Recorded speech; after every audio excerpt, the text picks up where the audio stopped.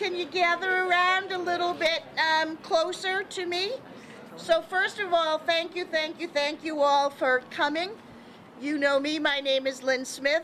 I'm Development Manager of Old Colony Elder Services, and we're standing here in front of our Brockton office at 144 Main Street. With me is Terry Courts. Hi. She is the Director of our Protective Services Division, and next to her is Diane DeGiorgi. She is our Chief Operating Officer.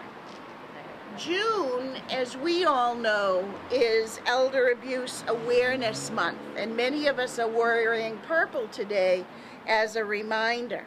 And as another reminder, we ask you to come and march with us on June 15th from the Brockton Council on Aging down to our office here on Main Street.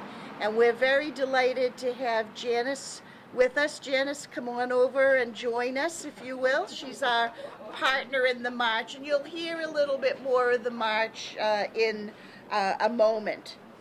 So what I'd like to do now is just turn the program over for a second to Terry, who's going to talk a little bit about World Elder Abuse Awareness and what OCES's role is in protecting our older Americans. Terry.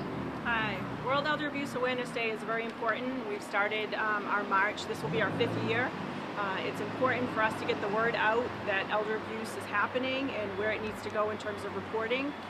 Old Colony Elder Services, Protective Services investigates elder abuse, neglect, financial exploitation, self-neglect, and sexual abuse, and that's where the reports need to be filed in terms of protective services for us to see what we can do to help stop elder abuse.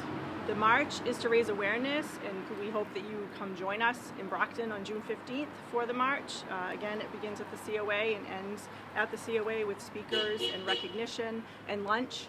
And it's free, so we ask that you please come join us to help us build awareness of this important issue.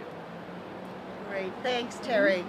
And we would love to thank the generous sponsor of our 2 marches this year, one in Brockton on the 15th and the second one in Plymouth on the 22nd.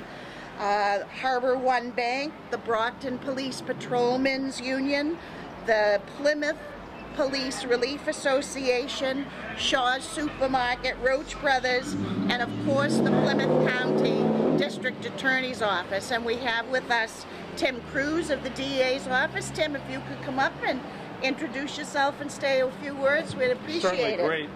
Thank you so much, and I want to thank everybody for all the great work they do for the seniors here in Brockton as well as the County of Plymouth. Elder abuse is real. I think everybody that works here knows that and understands that. It's really important to get the word out. That's why this is important today, to get that word out, making sure that we can keep our seniors safe and keep our elders safe. So thank you all for what you do every single day and the comfort that you provide to our seniors. Thank you. Great, thanks Tim. You know, last year the Executive Office of Elder Affairs received almost 25,000 reports of possible elder abuse in Massachusetts.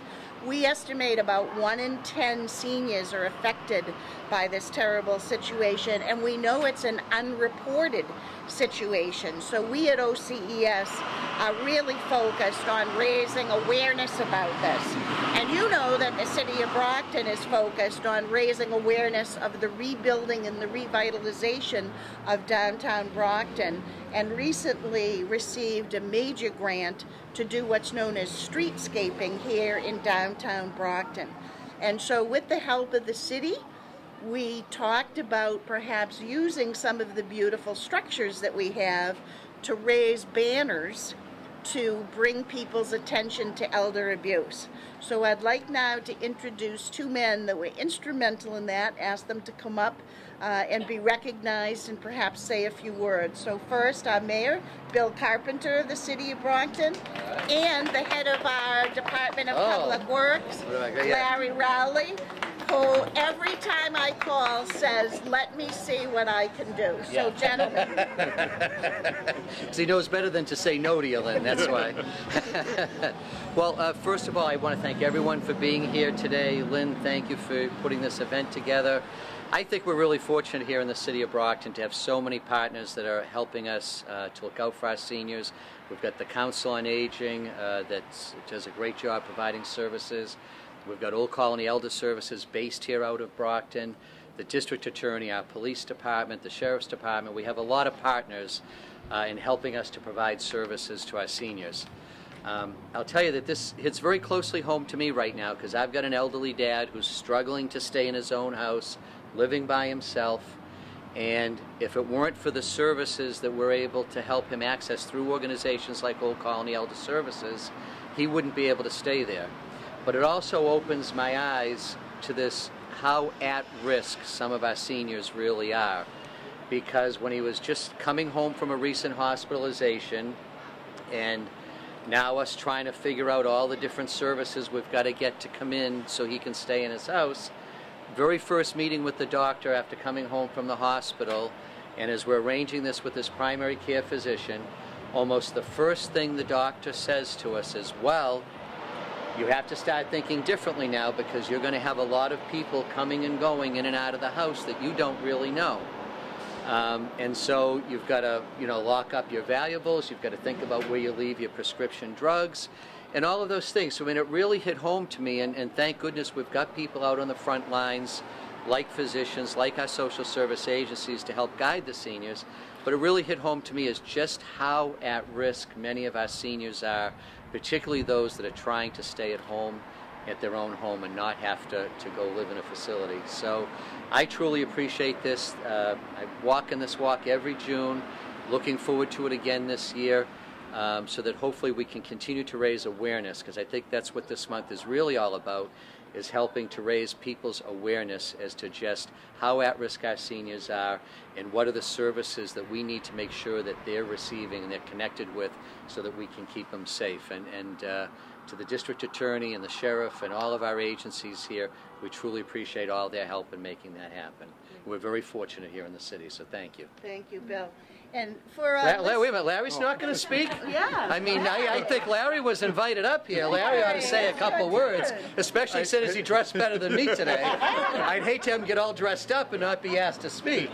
Well, I won't say much, but when Lynn did reach out to me about, she said, Larry, think we can do something with the downtown street lights? And I said, what do you want, Lynn? She said, I'd like to put some banners up for the elderly, the abuse for the elderly. And I said, absolutely, whatever the DPW can do, we'll do it. And I think thank you so much for doing what you're doing. Thank you, Larry. Thank you so much. And Oh, we sure. just want to remind everyone in the audience that Mr. Mayor will give you a supply of these brochures to put up in City Hall. If anyone in the community has any concerns or thinks that maybe something is amiss, please call us at Old Colony Elder Services. It's a completely confidential call. So you can find information on our website, ocesma.org, or you can call our main number, which is, everyone together, 508-587. 1565. Perfect. All right, thank Yeah, you. we almost got it right. We almost got it right, yeah. I think I heard one out there that was a little... All right, it's on the brochure. So if I could ask the district attorney to come forward and Dominic from the Department of Public Works to come forward. We're going to gather over here by the bucket. We'll show everybody our banner that's going up. Dominic, maybe you can show the audience the banner. And each one of the banners, the message is similar, but each image is a little different to represent the diversity of our community. So gentlemen, I'm going to turn it over to you to figure it out.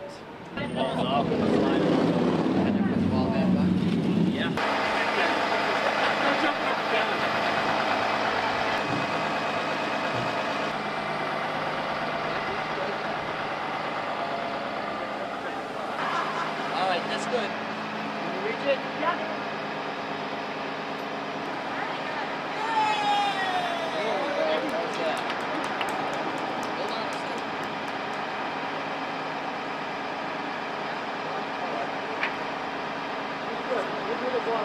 What do you think?